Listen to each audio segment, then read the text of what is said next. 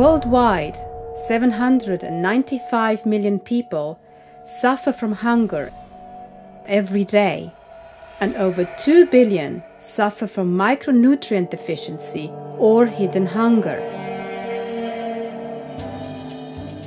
But if sustainable forest management were to be adopted and implemented more widely, this figure could be reduced.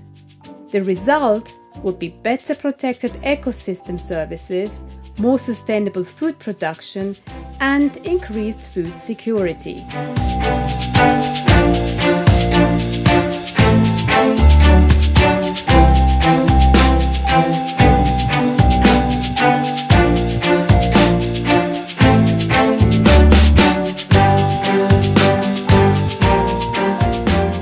Covering 1/3 of the Earth's land area, forests provide essential goods and services and are a source of food, nourishment and shelter for more than 25% of the planet's population. However, despite forest's multiple benefits, global net forest loss is estimated at 3.3 million hectares per year. And much of the area lost, roughly 80%, is used for agriculture. But this situation can change. More than 20 developing countries have proved that food security can be increased while maintaining or expanding forest cover. So we're trying to get away from the either-or of forestry and agriculture, making sure there's a much more integrated, what we call a systems approach to food security. Forested watersheds and wetlands supply 75% of the world's accessible freshwater. Forests also help combat the effects of climate change. When managed sustainably, forests can absorb around 10% of global carbon emissions, mitigating climate change and its impact on food production. To maintain good health, or when they are unwell, millions of rural people use as a first resort non-wood forest products as medicine. For many, the forest is their medicine cabinet. Forests and trees also provide fodder and shade for livestock to keep them healthy for consumption or sale. For over 50 million people in the forestry sector, the income that forest products generate, $600 billion US, is critical for buying food and maintaining households.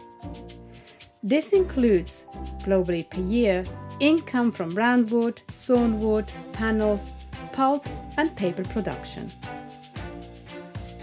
Millions of people around the world depend sometimes entirely on forest foods that are often rich in micronutrients or protein. In many cases, for nutrients to be better absorbed, raw food needs to be cooked or processed. Globally, 2.4 billion people, 1 in 3, use wood from forests and trees to sterilize water and cook meals. Trees have always been the world's most used source of renewable energy and are a central part of our planet's energy system. Over 50% of the world's wood production is for wood fuel.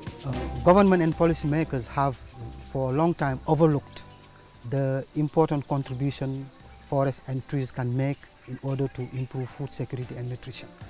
And now it is about time to do something. By 2050, the global population is forecast to grow to 9 billion, and the need to produce more food will only increase. Therefore, despite a recent and slight decrease in deforestation, it is likely that the pressure on forests will remain high unless different forms of land management policies and production are introduced. The starting point is to look at and manage trees and agriculture in integrated ways, while acknowledging and protecting the rights of local communities and indigenous peoples. In view of the expected impact of climate change on food production, we will be facing tremendous challenges feeding a growing world population.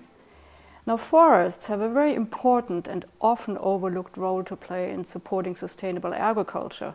And only if we take an integrated landscape approach, breaking down the sectoral boundaries between forests, agriculture, land and water, can we take the necessary steps to ensure a more food-secure world.